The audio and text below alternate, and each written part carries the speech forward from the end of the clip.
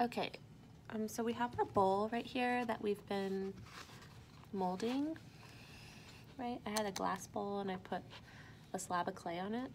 I molded it into a bowl. It's still wet. I'm gonna take this little teeny tiny sponge and dip it in this water. It's actually slip, so I put like clay in here with water, and then I have a brush. So in a minute, I'm going to adhere these little hearts onto the side. But first, I'm just gonna take a little water with a sponge and just smooth it out.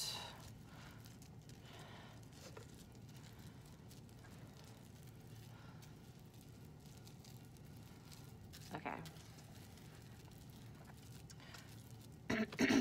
Now we're gonna apply the hearts. Let me show you how I cut them first. Push this up here. So I have these little pancakes that I made. I take a clay tool, it's really sharp.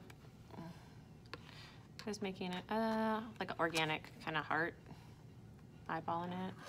All right. Okay, so then you have the heart, right? Well, then you have to like rough up the back with some hash marks. So we're gonna do some lines, some vertical, horizontal lines, diagonal lines. This kind of like roughs up the surface here. I'm gonna do the same thing to this where I'm gonna apply it. So I'm just gonna kind of rough up the surface with those diagonal and horizontal lines. Then I'm gonna add a little bit of the slip, which is like this water clay onto the heart, and I'm just gonna stick it on, push it gently, kind of like suction on there. And I'm just gonna keep doing that all the way around. And I might like just use my little sponge again.